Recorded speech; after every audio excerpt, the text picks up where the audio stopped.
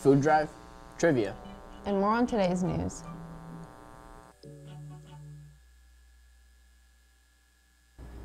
Please stand. I pledge allegiance to the flag of the United States of America and to the republic for which it stands, one nation, under God, indivisible, with liberty and justice for all. Good morning if you even made it to school this morning. On this Thanksgiving Eve's Eve, I'm Lathan. And I'm Abby. Basketball season starts tomorrow, and HDTV will be broadcasting the game live with the ISC network. Make sure to check it out if you can't make it to the game. For lunch today on lines 1 and 2, pizza sticks, line 3, barbecue sandwich, line 4, taco snack or pepperoni calzone, and line 5's closed. A happy birthday today goes out to Karina Alanis, Omar Avila Mercado, Karumi Catano, and Mason O'Brien. Now to weather and sports. Thanks, Abby. For today's weather, we are looking forward for some showers later on in the day.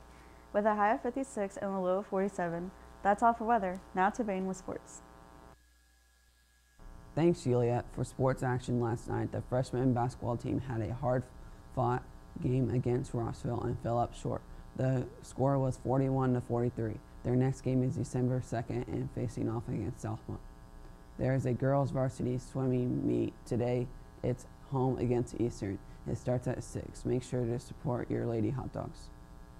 In upcoming sports, the boys' basketball team will be facing county rival Clinton Prairie at home Wednesday. JV will start at 6 and varsity will start at 7:30. Come out to support the boys. On November 30th, there is a girls' JV basketball game at Attica. It starts at 6. Make sure to come out and support your Lady Hot Dogs. That's all for sports. Now back to your host. The FHS Student Council Food Drive kicks off on Monday, December 2nd.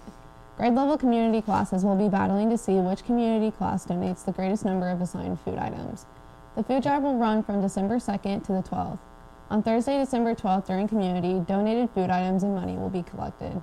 Check the chatter for each grade level's assigned food items and be ready to bring in goodies starting next week.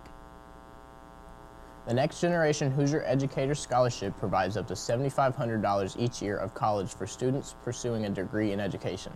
The deadline is approaching fast, as applications are due November 30th. That's this Saturday.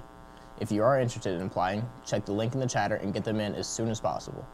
Also, applications for the Clinton County Retired Teachers Scholarship are now available in Student Services. This $500 scholarship is awarded to one senior pursuing a degree in education. Applications for this aren't due until March, but don't delay. Starting today, HDTV will have a new question for you every Tuesday.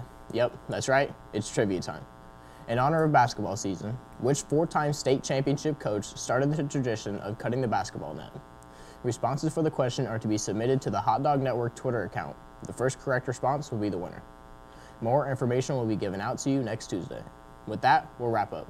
Be safe over break and don't do anything I wouldn't do. Enjoy your Thanksgiving break, and we'll see you next week in December.